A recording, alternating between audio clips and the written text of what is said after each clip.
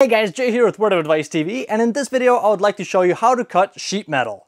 Now, I'm going to be focusing more on the different tools you can use to cut sheet metal, not exactly on how to cut it correctly by the book. So with that being said, let's just jump right in.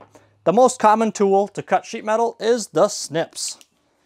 The pair right here that I'm holding, this is the 90-degree pair of snips, or tin snips, aviation snips, different names for them. The purpose of this guy is mostly to cut ductwork that's already installed. So for example, if you're installing a humidifier on a return duct and you need to cut out a circle, these are really nice. So you take a multi-bit, drill a hole, and then you can just stick them in there and start cutting out your hole with these 90-degree offset tin snips. They work very nice for those kind of situations. And the offset jaws, they're usually bigger. So if you look at this jaw compared to this jaw, see how the offset jaw is a lot bigger? And when I'm cutting, I can angle these this way, so I can totally see what I'm cutting, and all the sheet metal is coming out this way. And I don't have the green snips. You know, they're called left-handed and right-handed snips, but actually, they're all meant for the right hand. The only difference between the different colored snips is that the jaw is positioned differently. So on all the red-handled snips, this left jaw is going to be on the bottom, but on the green one, the left jaw is on the top. And wherever that jaw is, that's where the sheet metal goes. So as I'm cutting sheet metal, the piece that I'm cutting off, it'll go on this jaw and it'll go upwards. And let's just see an example of that real quick. I got a piece of sheet metal right here. I'll just cut off a little piece. See how it's curling up upwards?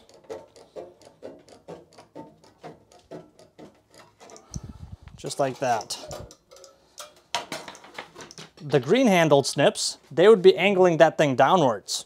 And one more thing I want to point out is that while you're cutting it, you don't want to release the handle all the way, like that, see? Because when you do that, the sheet metal that you cut off, it'll be a little bit more wavy, and there's more chances to get like a jagged edge. So see that? See how it's like all rippled? That's when you let go of the handles all the way. So when you're cutting, you actually want to only release them halfway and keep pushing them forward. So little nibbles, I guess.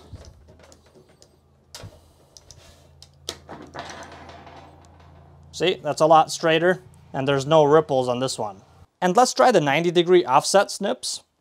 This one, I had to hold them straight to cut it. The offset snips, I hold them at an angle like this. And they work very well to cut out circles. So for example, let's cut that off. Let's say I want to cut me a piece off that looks something like this. By the way, as for the colors, red is good to go counterclockwise and green is good to go clockwise. I don't have the green one, so I can't show you an example of that, but I will show you an example of this one. So when it's offset like this, I can actually see the line and where I'm cutting. And they're a lot easier to turn.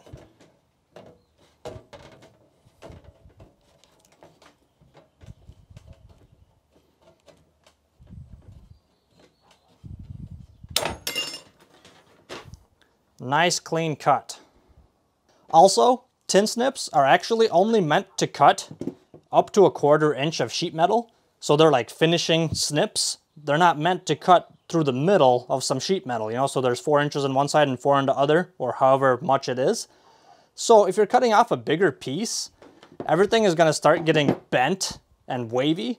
So let's say I need to cut off this piece right here. If I start cutting it right through the middle, right when I get like halfway, I start to struggle because it's a big piece of sheet metal that's trying to push up. So as this is pushing up, this side is pushing down, and I start getting these jagged edges, and it starts to ripple. So the better way to do this is to just cut a chunk off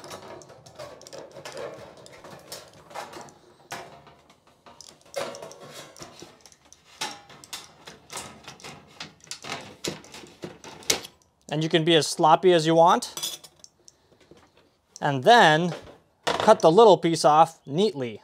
That way, you're only getting that 1/4 inch instead of that big chunk. And then you can continue on nice and steady, making a good clean cut.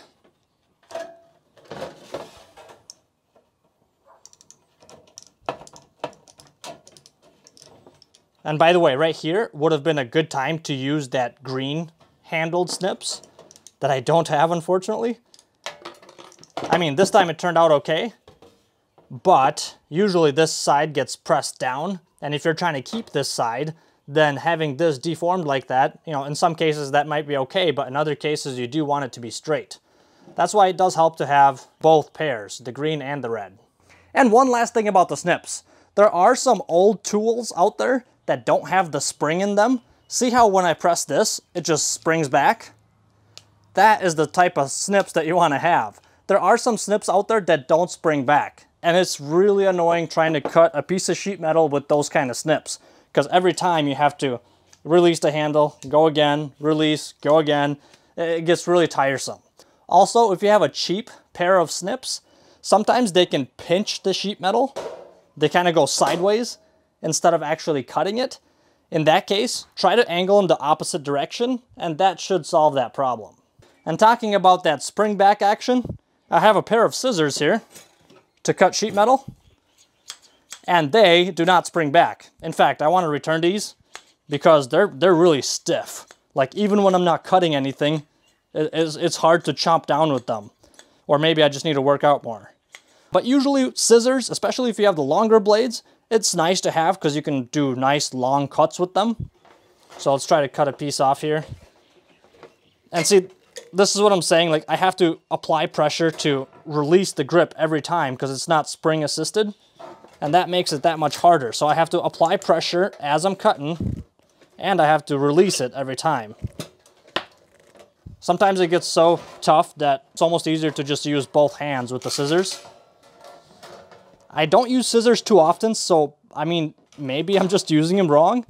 Yeah, scissors are not my favorite to use, but they do make nice clean cuts. But if you're cutting off big pieces, I really prefer to just use power tools.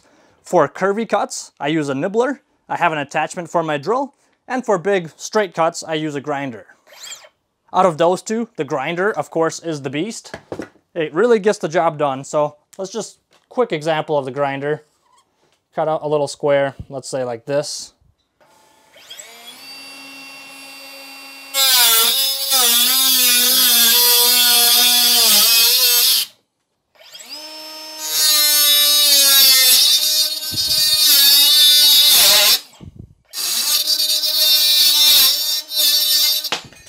And needless to say, when using a grinder, do be cautious. Sometimes it can kick back. As I was cutting that first piece, it did kick back a little bit.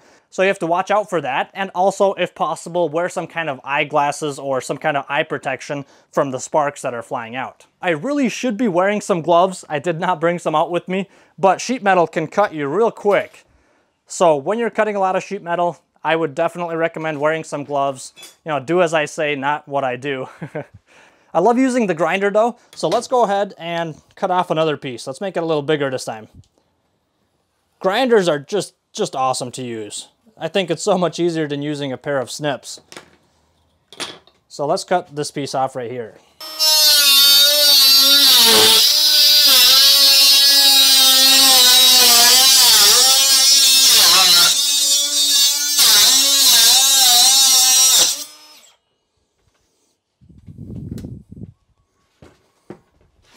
And of course, it's a nice, really clean cut. Although it does have some jagged ends towards the inside. So do keep that in mind when you're using a grinder. They come off pretty easy. But depending on what you're using the hole for, you know, you might need it really clean. In that case, you might be better off using a pair of snips. And last but not least, we have the Nibbler. This thing is really awesome, and it can really do some curvy, small cuts. And there's no sparks flying all over the place, unlike the grinder. So this thing is actually, it might even be better than the grinder. Who knows? Let me know what you think. This guy, it literally nibbles little piece of sheet metal off as it goes forward. So like right there, you see that? So I'm gonna stick the sheet metal in here and it just like nibbles at it. Works very nicely. So let's do an example of, let's cut out a circle. Like that big with the nibbler. So of course you have to get the hole started first. I'm gonna use a multi-bit.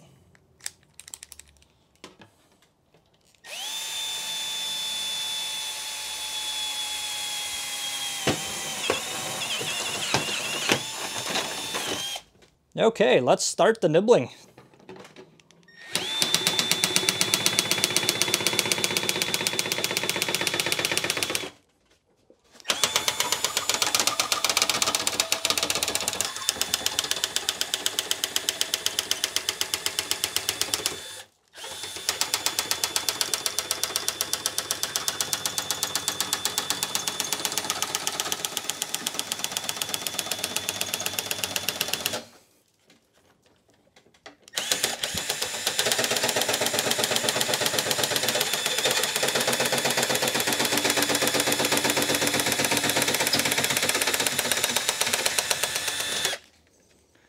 And that was terrible. I was way off. Well, let's try to... this edge was kind of an uncomfortable position for me, but let me try to nibble off this side.